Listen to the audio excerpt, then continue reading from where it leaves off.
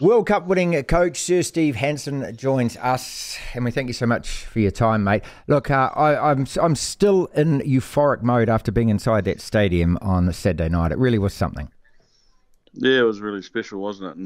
And it's a different atmosphere to the men's game too. It's more mums and dads and kids, and it hasn't been tainted by professionalism to the point that the men's game has, and expectations and scrutiny of the men's game. We go there and we're all tense because are they going to win? And whereas we go there to the women's game with the idea of enjoying the rugby and enjoying the moment, which is what it's all about. And on an occasion, it was awesome. Yeah, and you're so right. I mean, I don't think anyone could sum it up actually better than that. And I don't know how we kind of get back to that with the men's game. I hope the genie's not out of the bottle, Steve, because we've been so harsh, especially this year on our All Blacks. We're so goddamn critical. We don't give them an even break. And maybe it is that. Maybe it's that sheer expectation of standard and legacy and what we want from the team. Yeah, look, I think it's not so much can we bring them back, because I don't think we can. I think that's, that legacy's embedded in that, but those expectations are there. What we've got to do is look after the women's game so it doesn't have to go there. And, it's an organic game, the women's game, and it's the way rugby used to be when we were all amateurs. And, so there's no doubt the women's game is going to go professional. It has to. But we've still got to be able to protect some of those good things that amateur rugby has, and it's not naivety, but the openness and the freshness of the women's game. We need to be able to try and protect and learn the lessons from the men's game that we didn't get right. Yeah, I don't know whether it's an innocence, but there's certainly a relatability there, and I suppose the underdog status helps, doesn't it? I mean, the All Blacks, we love our All Blacks when we've got the backs against the wall, and we're perceived to be the second best team or whatever, and I do wonder how much of that Black Ferns with what happened last year, the weight of expectation. There was a lot of hope there, but also most people probably went to that game thinking England were a better side. Yeah, but there's sometimes the All Blacks, the Dakota games and the opposition are better sides, but people don't give them that break. And so when I mean the innocence, I think it's about, you look at the athletes themselves, they're still not tied into a professional contract where they're scrutinised every minute of every second.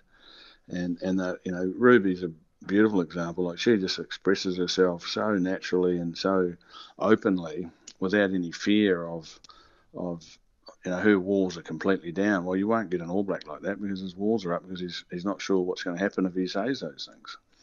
And that's the innocence I'm talking about. And we've got to make sure we protect that, because it's a part of the game that we really love in the women's game. I mean, but being involved with the All Blacks as long as you have, and I mean, you copped it as well. Copped heavy criticism as well. Can we re-establish that bond of trust? I mean, because I know the conduit's the media, but I mean, there seems to be a resentfulness there a lot of the time as well. It is, or as you say, is it just built up now that there's just it's not going to change? Because there were great personalities in that All Black side. Let's make no mistake about that. Yeah, there is, and but it's a mindset thing, isn't it? You mentioned the media, and I don't know if you watched the men's game last night, but I had to turn the commentary off because I just saw it so negative. Yet, the game has still had 20, 30 minutes to go, and we're starting to talk about the first time we're ever going to lose to Scotland and all these negative connotations rather than actually talking about the game. And we won the game, we end up winning it pretty easy. And what coaches have to take some risks when they're playing some of these lesser nations, and Fozzie did that. He was brave enough to do that. He gave some players some valuable international experience, and Scotland aren't an easy team to play, so I don't think we respect the opposition enough either. And you look back at all the games we've played during my time, that whenever we played Scotland, they were always tough, but you still had to take the risk of playing a not your top side, because you had to grow people. He did that, and he got the reward, didn't he? Well, I mean, look, and also, if this wasn't happening before a World Cup next year, and then we get to the World Cup and we're down on players because of injuries, and we do have to blood people, well, you'd wear it for that. I mean, I don't know. I mean, I've thought all year, mate, the guy's in an invidious position where he basically can't seem to do anything right in a lot of people's minds, and yet here we are. We're one win away from finishing the year on a real high, 3 wins in a row. But again, will that make people happy? Let's go back to the women's game, though. Just breaking it down against England. Two contrasting styles as well. That's what I loved about it. Like, we were desperate to continue to play our attacking game, spread the ball wide, try and get them moving all around the field. And they were absolutely stuck in that they get the ball and they were going to rolling maul us out of the game. Well, they played to their strengths and we tried to play to ours. And, there was six maul tries. They got 4, we got 2. So, I think there's a question there for World Rugby to have a look at. Is the maul actually operating fairly? Because can you stop it? Once it's set up, you can't stop it. But I don't believe, and it needs to be looked at. But the ironic thing was England opened the game by moving the ball all over the place and put us under a bit of pressure and scored 2 nice tries. And then they reverted, to their strengths. And in the end, it wasn't enough. And job done, wasn't it? Wonderful way for it to finish too. Like, you couldn't think of a better way for it to finish with a 5 metre line out. Everyone's got their heart in their mouth thinking, oh, here we go, they're going to get another one. And Jonah gets up and pinches the ball off them. So, full credit to them. The coaching input of your old mates Wayne and Ted coming back into that Blackfern side, just looking at it, what do you see that they did, that they brought?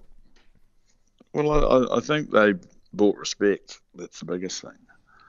And were able to get the rugby union to come on board with certain things that needed to be changed and adjusted. And, I don't know that Ted did a lot of coaching. I think he was there more to give advice, but Chrono was there, and the other coaches that were in the team as well all did a good job, being driven by Smithy. So, time allowed them to get them some of the issues that they had last year, fitness, selections, change. There's people that were left out that had been permanent figures in the team, and some of those people were contracted players, and they missed out, and tough for them. But I think that was a big turnaround, like getting fit and selecting the right players. Then you've got a base, right? How do we want to play the game? And the philosophy was to move the ball and play fast, and they had selected the athletes to do that. So full credit again to them. So in terms of your daughter, Whitney, where is she at right now? We're going to have to get new coaches for this. Are we in a position, Steve, where we can actually promote from within? Are those, when you take Ted away, Chrono away, and you take Smithy away, are the next up to that level again, or are we going to have to actually bring some outside in again and keep developing? I mean, you would know better than everyone. Look, I know how good a coach Whitney is, but don't know a lot about Wes. However, I think the answer to that question is not for me to give. I think the answer is for New Zealand Rugby Union to do some real good reviewing of the team, and you've got Ted, you've got Wayne, you've got Chrono, 3 very, very experienced men who'll give you honest answers to decent questions. So they've got to form the right questions and say, well, what is working, what did work, what didn't work, what's not necessary, what is necessary to make this team even better, and who are the people we think could do it. And, out of that will fall the answer. Okay, do they have, is the brains trust the right people in place to do this? Because you mentioned right at the very beginning, to develop this game now, to take it to the next level, it's got to go professional and everything else. Are the right people in place in that rugby union, or do they need other outside voices to actually join them around the table and try and get as many good brains around that table? Well, it's always good to get, you don't just have to rely on people that are there, but I've just mentioned 3 guys that have been at the coalface, so they'll know better than anybody else. But when you do the reviewing, it's about getting the right people but more importantly, asking the right questions.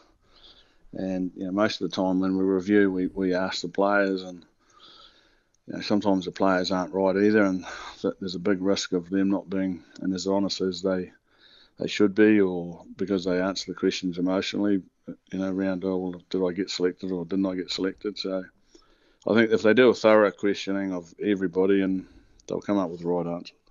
Steve Hansen is with us on the platform. So how to capitalise and monetise on this women's game now? I don't believe right now financially it can be independent and sustainable, but it can be in the future. I'm just saying today, it is still in its fledgling stage, but this is a really big moment to try and hold what is there now. You've got a big catchment, as you said right at the beginning, different faces, different fans, a real engagement. So what has to happen from here, right? In the immediate term, do you think? Well, we have to have the resources to deal with the catchment. Like, there's going to be a lot of young girls who are going to want to play rugby because they've been they've seen this. They've got role models who they're looking at now, thinking, oh, I want to be like her. And you look at someone like Kendra. She's played 68 test matches, and probably playing 3 or 4 test matches a year. That's a massive amount of time and effort gone into being one of the best players in the world for such a long time. So Portia, another one, like that, Ruby, another one. You just keep reeling them off, and there'll be little girls all over the country who will be saying, oh, I want to be like her, and isn't that wonderful? But now we've got to be able to support them with the infrastructure of coaching. And, do we let them play in boys teams, or at an early age, and then separate them as they get a bit older, and physically the differences in their physiques, strengths wise and so forth, take place, and we separate them. So what's the plan going to be? And someone within our organisation and within sport needs to look at that and say, righto, this should be the plan. Because it's not as easy, is it, as just thinking, okay, now we've got all these eyeballs on, okay, that means that the next time that a women's rugby team runs out for Farah Palmer Cup, because we saw that there was no audience there for that, and so, and I'm not decrying that, I'm just saying that's the truth. The NPC's struggling to get live crowds. Super Rugby isn't filling out its stadiums. So that's why I say, look, at the moment, it's a question for all of rugby how to re-engage, but this has actually happened naturally and organically, as you said. So again, that's just something that's got to be thought about, isn't it? Okay, yes, it's there in everyone's minds, but the longer it's not, well then, people turn their attention quickly to something else. So again, look, that's what we've got to look at as well. And so, well, what have we done at these games that have excited people? What's been the reason why the fans have been excited? And yes, it's about the rugby they're watching, but it's also the atmosphere. So what's the atmosphere that we've created that's allowed this to happen and replicate it? And there's no doubt there'll be more people go and watch Farah Palmer Cup. Will it fill the stadiums? Probably not, but that's a time thing, I think. If you'd have said to any person in New Zealand that there'd be 41,000 people watch a women's game of football in New Zealand 20 years ago, they'd have laughed at you. Yeah. Even 10 years ago. So it's progressing. Is it progressing as fast as we'd all like? Probably not. But, the old saying, it is what it is. And it is what it ain't. So we've just got to deal with what we have and make sure that we keep creating that family atmosphere that I think that the people I've spoken to have just said, it's different. It is different. It's totally different, mate.